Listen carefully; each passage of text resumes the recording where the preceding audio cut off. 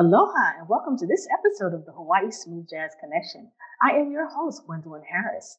My guest today is a musician, writer, and producer who wrote his first song at the age of 8.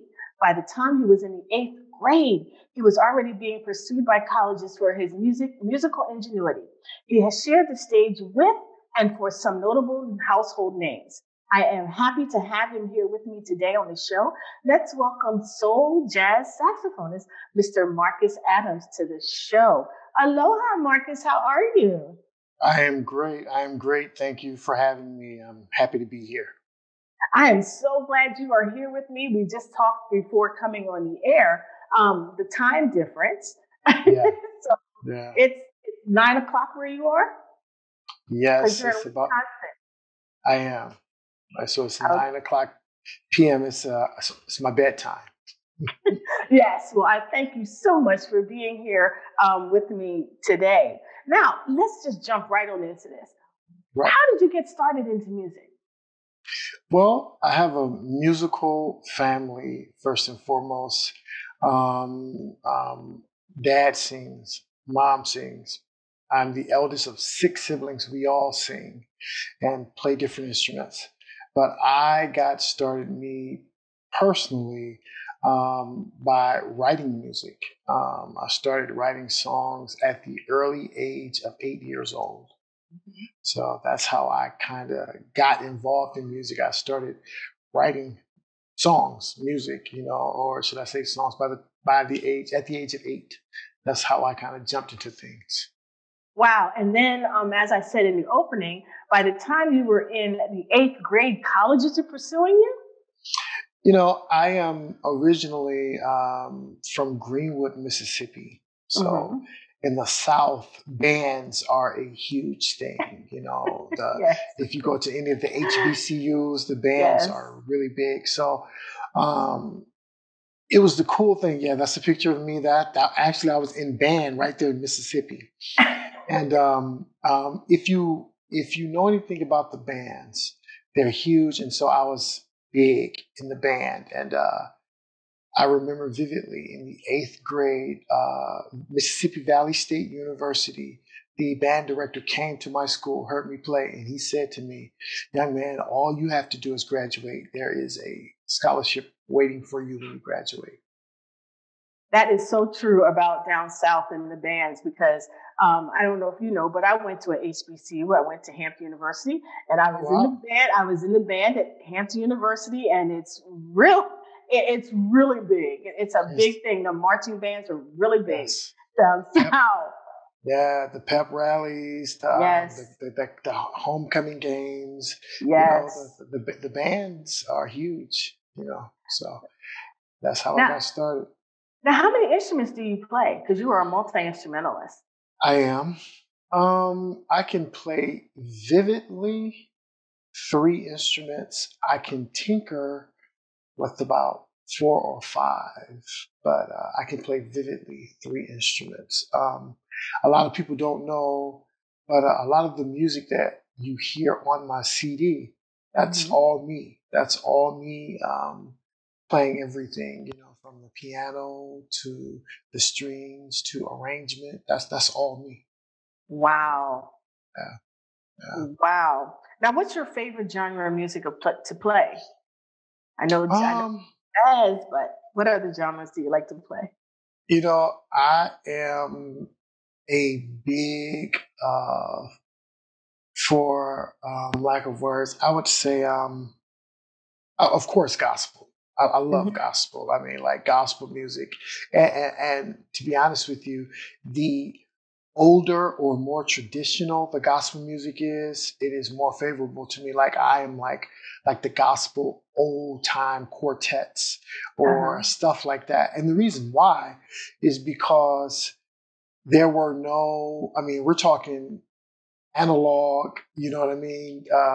2-track, reel to reel type of music. And those guys and ladies could really sing. And so I'm a fan of very organic music, whatever it is. I'm a fan of just music that really showcases the depth of talent of a person. Nice. Now, some people may not know this, but you are a math teacher, Yes, I right? am. Yes. Now, my question for you with this is because you're a musician and you're a math teacher. So how Hmm. does that work? Do your students ever like they see you out or they see you performing or they see you at a festival like that's my teacher? Do they ever do that? I mean, a number of the students follow me on social media. Hmm. I have uh, played at the school a number of times that I teach at. And so the students are very aware of what I do outside of school, and they're very supportive. I mean, it's like, they still treat me like Mr. Adams, the math teacher, but Hmm. they are aware of what I do on other stages. Yeah, yeah, and they think it's cool. Well, I think it's cool. I think it's cool as well. Now, growing up again, who were your musical influences growing up? So I'll say probably the first time I heard Chicago Song Mm. by David Sanborn, Mm-hmm. my life changed. That was probably my introduction to jazz. But the baptism was Chick Corea Electric Band Light Mm. Years. That CD, Yes. man, there were so many things going on musically inside of me when I first heard Light Years that I couldn't even comprehend all of what I was hearing. There were so many things going on. You have to think about it. I was baptized into jazz by Chick Corea. Come on now. I Mm. mean, like I went from zero to the moon. You know what I mean? And Right. so, yeah. So I would say probably saxophone, definitely Mm-hmm. David Sanborn. But just into contemporary jazz as a whole, Chick Corea. Yeah. Okay. All right. Now, we're gonna get into what have you been doing uh, during this pandemic. Of course, things are opening up now. Hmm. Okay. Hmm. So, what were you doing during the pandemic when things were closed down, festivals were shut down, you couldn't perform? What were you doing? Well, I was doing what the majority of my colleagues and peers, they were doing. First and foremost, I was trying to stay upbeat, be optimistic about the industry and the genre, number one, because there was so much going on. And um, after a pandemic or something of this nature, we know things will never be the same. And so I was trying to remain upbeat. And then also, I was trying to find ways to stay connected to my fan base and those Mhm. who supported me. So I started doing, as everyone else, a lot of lives, virtual performances. And Mhm. luckily, I am pretty savvy when it comes to computers. So I was able to make that transition, just like, I mean, no problem whatsoever. And then I also wrote two CDs Mhm. during the pandemic. One of them was Love Letters, and the other one I just released was Reset. And Okay. those are the two pandemic CDs. Love Letters that's on the screen now, and then Reset. I Reset. recently released. Yes. Yeah. And I love your love letters, as also I do radio and I tell you all the time.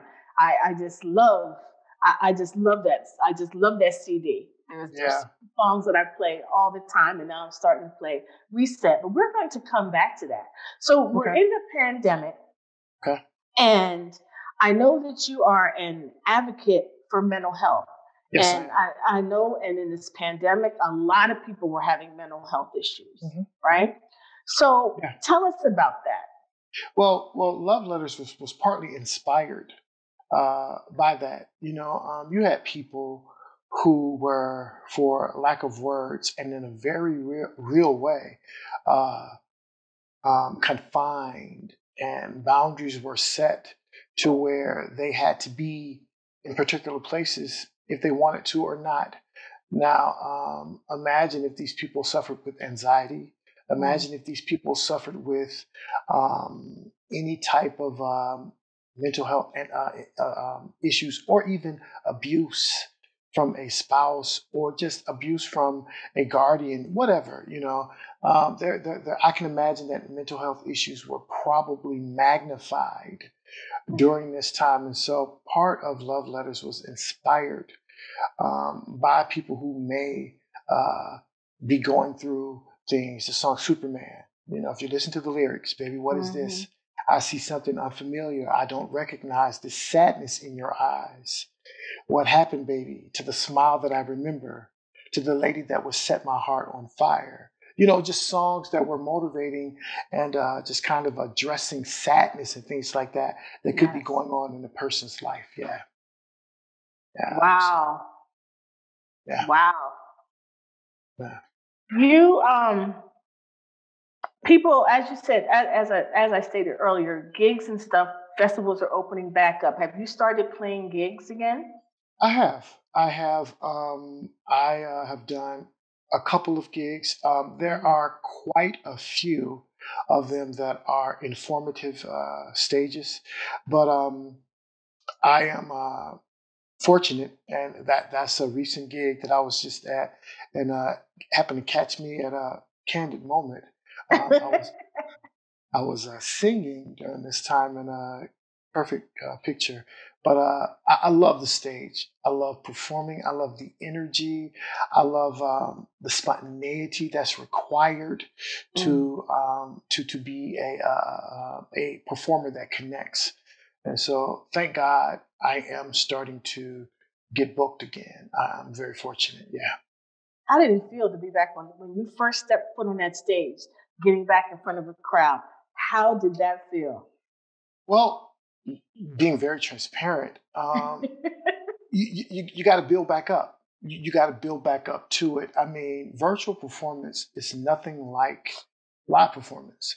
Now, I'm not saying that you forget your chops, or you this or that, but there's for instance, if you were a professional athlete and you stop playing for a while, the muscle memory may be there, but you've got to get your rhythm back, for lack Mhm. of words. And um, probably halfway through my first performance, I found my rhythm, you know, Okay. and, and it got real smooth after that. Yeah, these are Okay. pictures.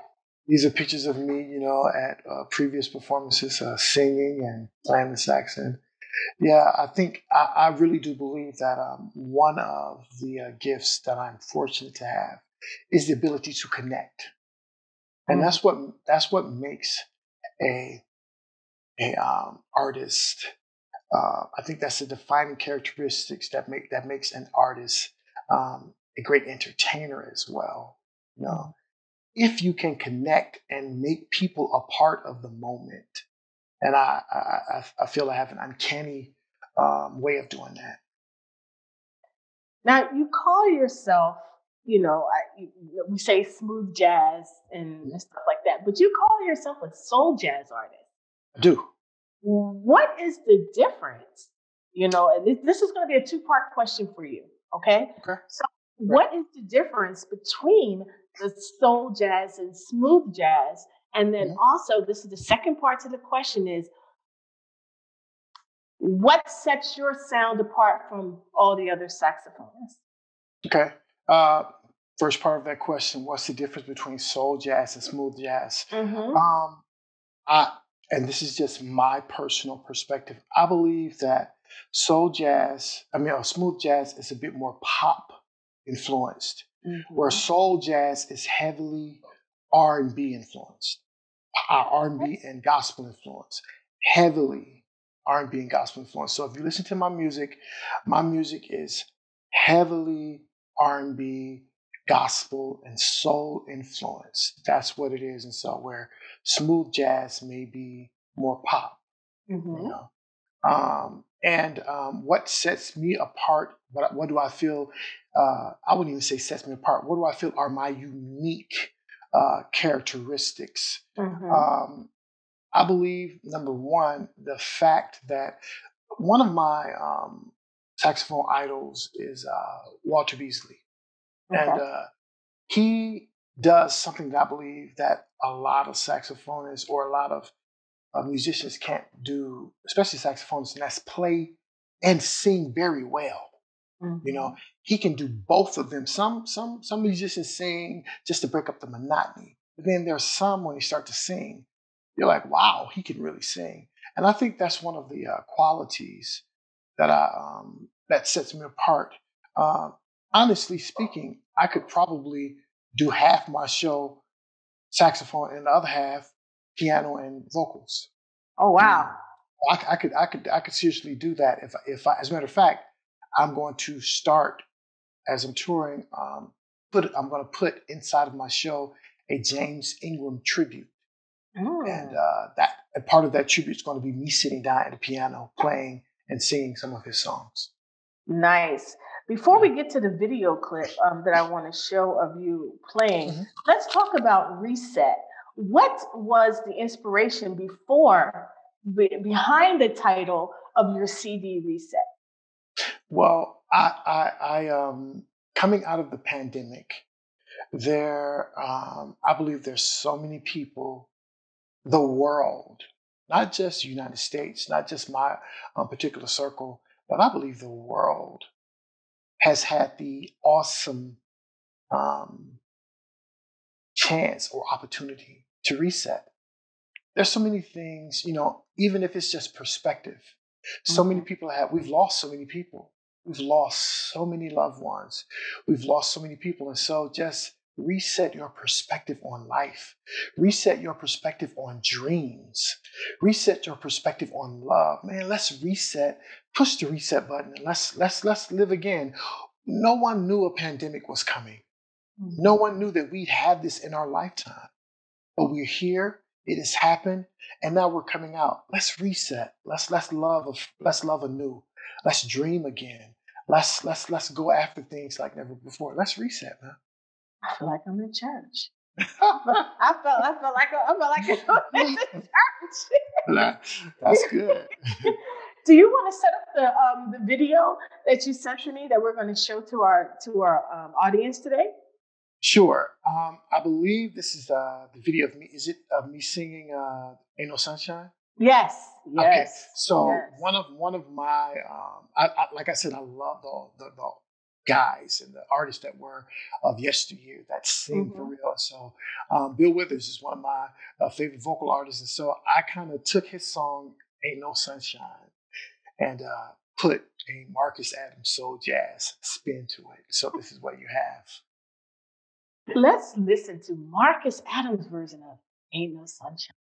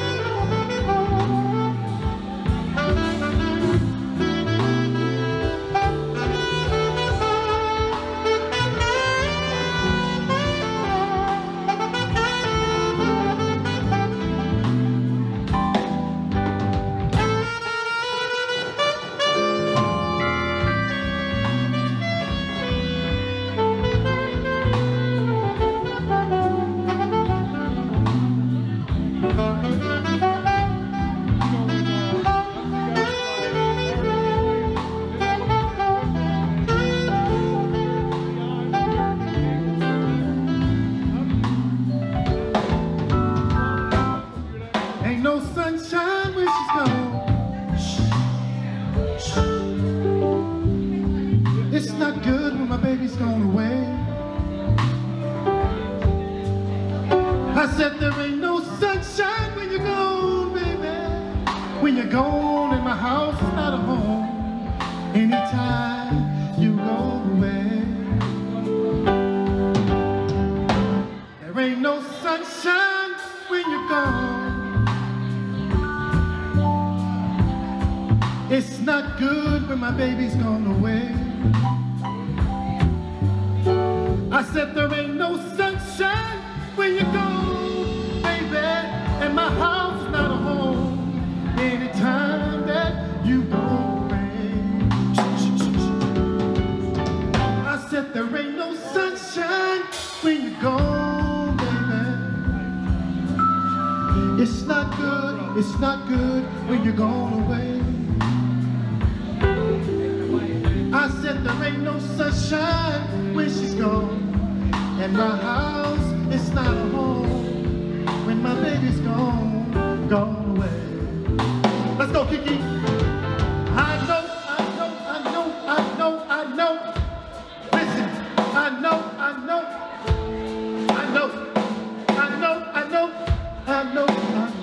Do you know? I know. I said there ain't no sunshine when you're gone. How was that? That was, I wish I could have heard the whole thing, but we just had to give the people just a little bit of snippet, a snippet of what you do. Right. Now, you have collaborated with a few people, right? Yes, I'm an artist. Yes. Who would be your dream collaboration? I keep saying this, and this probably is going to be so left field, but I would love to do something woman. If it's a woman, with Layla Hathaway. Oh. If it's a man, with Michael McDonald. Ah, nice. Nice. And I can see you do it. Like I tell all the artists when I ask that question, speak it into existence. Yes. Speak it. Now, I would probably say I'm closer to the Layla circle right now than I am the Michael McDonald circle. But who knows? So what advice would you give new artists coming into the industry today? Well, with the limited success that I've had, I consider myself as a new artist too. But I'll just say the things that I have done. Mm-hmm. And I'm just talking basically the smooth jazz genre. Mm-hmm. Relationships. The smooth jazz genre is a family. Mm-hmm. If you are out there working, and what I mean by working is if you're putting out music, if you're on the charts, if you're doing the festival circuit, if you're out there working, people see you, they hear you, they know who you are, and one phone call case in point, Alexander Zanjic, flute player, legendary flute player. He does a couple of huge festivals a year. Mm-hmm. He wanted somebody, he was doing one in Michigan, and he wanted to get the Milwaukee crowd. He didn't know who to contact. Mm-hmm. Lynn Roundtree told him, there's a saxophonist in Milwaukee who's making waves. He can get the Milwaukee crowd. His name is Marcus Adams. Alexander Zanjic called me, and I was on a show with Dave Koz and Kenny Lattimore because of relationships. Wow. See all that collaboration and all that networking and stuff in the music industry? Yes. So I would say definitely build strong relationships in the smooth jazz genre. Build strong relationships because your relationships are definitely going to be needed in this genre. Yeah. Now, for the saxophonists out there, saxophone players out there, what brand of saxophone instrument do you prefer?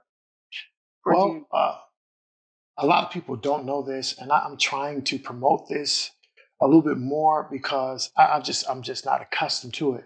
But I am an endorsed artist. I am endorsed by Sax Dakota. Mm-hmm. So I have label mates, Paula Atherton, Tony Exum Jr. Mm-hmm. All of these people are my label mates, or should I not label mates, but my endorsee mates. And so we're all endorsed. And I use Sax Dakota saxophones, primarily soprano and alto. Nice. Nice. Now, what new projects are you working on? And are there any shows or virtual shows coming up that we should be marking our calendars for? Yeah, I this, and I've got to say this. I reached out to one of my just dream collaborations, maybe first part of the pandemic, and hey, can we do this and do that? And there was an initial response, but it was just kind of after that, just nothing. And it didn't stop me. I was like, okay, well, maybe it isn't meant to happen now.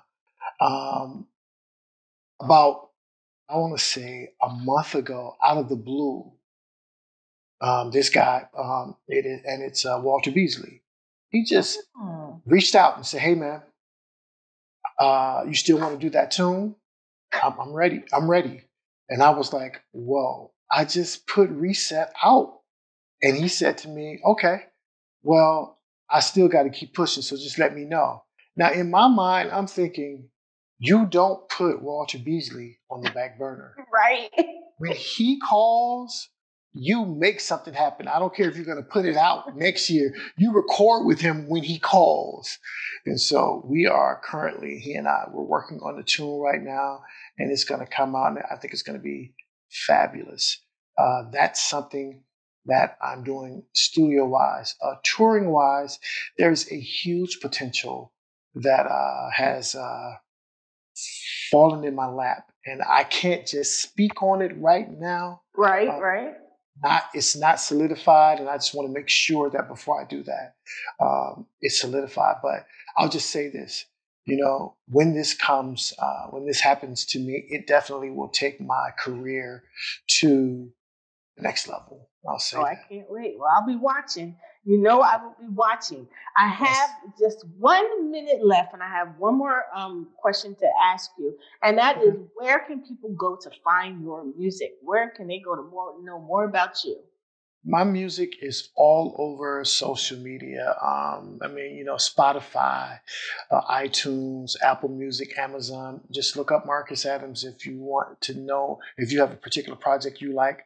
Reset, Suddenly, Dream Again, Love Letters, whatever. And then also you can go to my website, and that is themarcusadamsmusic.com. Yeah. You hear that, everybody? You hear that? themarcusadams.com. Marcus Adams Music. themarcusadamsmusic.com. There you go. To go ahead and look him up. Get his music, get his love letters, get all the music. Love letters, my favorite love letters. I'm still listening to Reset, but love letters, Reset, get it all. Get it all. And then find out where he's playing and go see him play. Marcus, I thank you so much for being here with me today. We'll have to bring you back again. Later on, once Reset, starts getting out there more, we're going to go ahead and bring you back. And maybe you may get a chance to come to Hawaii. Who knows? We'll see. That would be a dream come true. I thank you again, Marcus, so much for being here. To my viewers, thank you as well for being here. Hope you enjoyed the show. And I'll see you in a few weeks. Aloha and God bless. Bye-bye.